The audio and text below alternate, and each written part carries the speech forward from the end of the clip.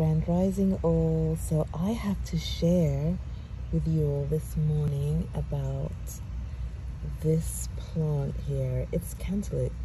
So when we moved here to Florida, my husband would tease me about how when they were kids they would just spit watermelon seeds, cantaloupe seeds, and things would just grow. And I'd be like, yeah, right, what kind of Huckleberry Finn Tom Sawyer husband is this that I married?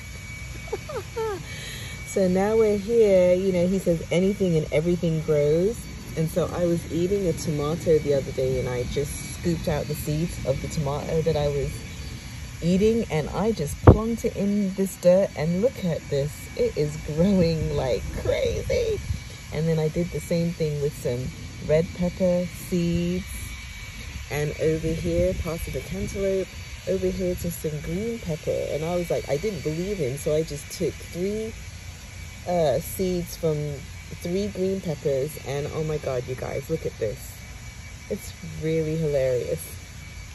And then over here, this little seed packet had like a bunch of seeds, but only one is basil, and only one popped. But look how great it's growing. I'm so excited.